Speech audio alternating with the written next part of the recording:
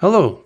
So to run an IoT device simulator on Kaa Cloud, we need to log in to our Kaa Cloud account. You can find the link to your Kaa IoT Cloud registration below in the video description.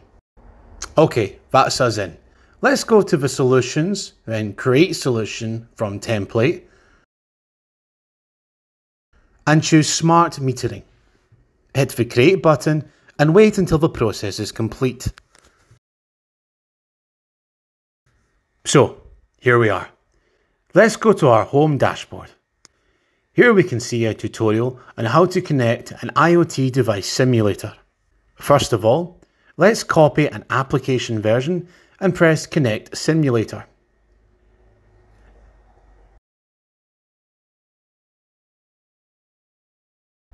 Then we need to go to Fork REPL. And for this purpose, let's create an account.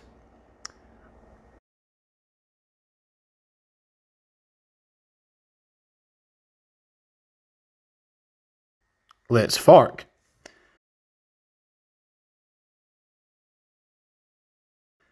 Then get back to our dashboard. Copy the application version and paste it here. Now, click Run.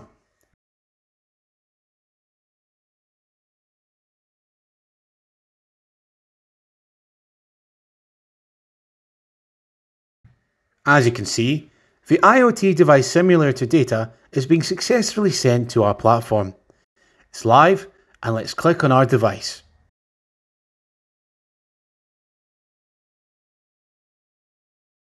As we can see, all the simulator data is coming to our device dashboard. So, that's basically it. Thank you very much.